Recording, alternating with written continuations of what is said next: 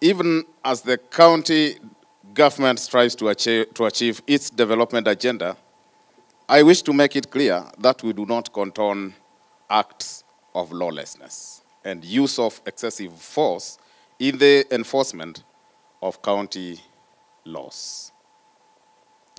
My office takes great exception at yesterday's incidents in which our enforcement officers were involved in a confrontation with an elected member of the county assembly.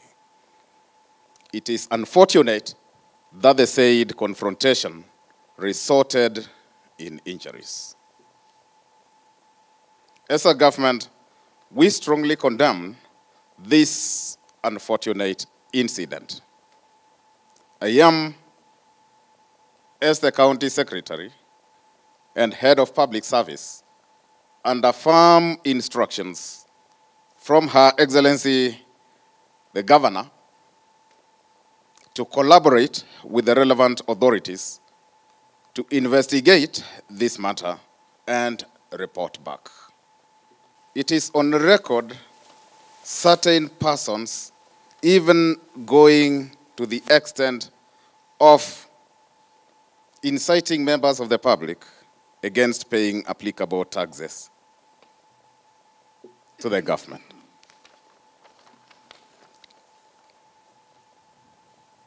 This unfortunate conduct has indeed made it a challenge and slowed down the revenue enhancement agenda.